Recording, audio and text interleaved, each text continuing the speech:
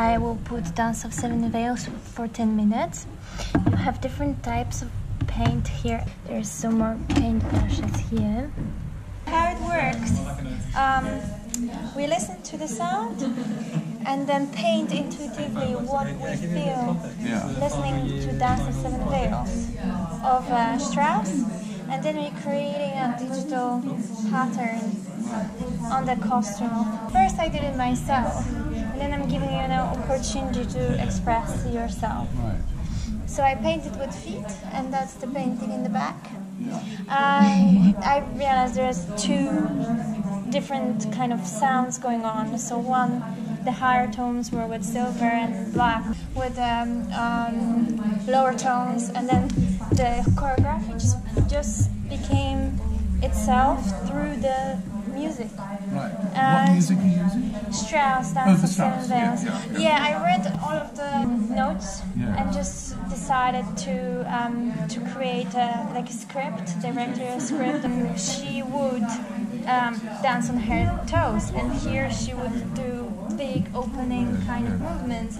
So I followed Strauss as he wrote it 100 years ago and tried to do a version of this century Salome. It was really atmospheric. Yeah. So kind of so did you follow the music, or? I feel like I was following the music with like brush strokes. Yeah, cool. Like I was dancing to I it. can tell you that you could choose like one instrument and just choose instrument to do that. Do you think I should have more paint, or is that enough? I think paint is enough. Yeah. Maybe is there anything you would see differently? Maybe more dishes. Well, it was going with the music. I think what I found really interesting, when you were doing your movements, you were trying to sort of do something. What are you doing? Yeah, do something with the shape of that was projected on you. Yes, exactly. So that was kind of you were sort of improvising your dance through the lights of through the projection. Yeah, I absolutely love it in yellow. Absolutely. Yeah. So to begin with, I wanted something really bright, so that's why I put yellow. And then I wanted to sort of have like sharp lines. I love the fact that you're trying to interact with the various media. Obviously there was classic music that was giving me a rhythm, but at the same time I had the sense of what I wanted to paint, because you were like a white canvas. Yeah. I mean, if you know a little bit about painting, you know that you have to paint the background first.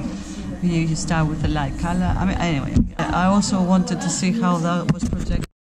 I'm exploring the relationship between listening to music and expressing it, because I feel like for me the expression with the body and with painting puts the emotions out in a way. And every time I paint, I listen to the music, and I realize that there's a certain change when I listen to that kind of music or that kind of music in what I'm painting.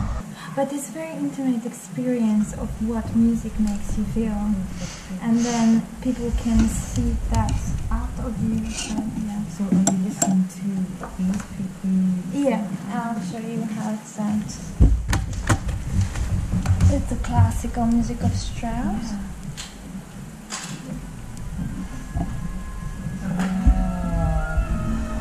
So you do that. Yeah. And as you can do it so many times that you just figure out different instruments. I went through all of the score, and for me she never existed because she was so objectified. She only exists through Strauss music. So you don't know the song. That's the song. Yeah, I didn't know what she did. She did explain the song, and I had that in mind. I thought like the Valkyries or something quite like Obviously. dramatic.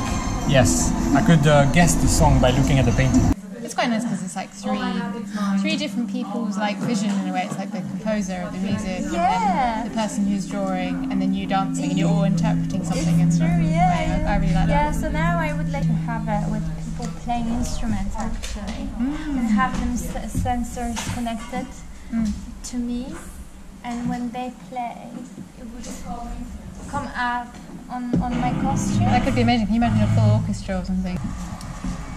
So where does this fit into the big wide world of the theatre? So I see it as a costume and scenery. It could be a live performance of projection mapping while movement happens, and it's to music, so it fits to opera for now. I'm thinking it could fit to kind of jazz performance because it's very kind of based on improvisation as well.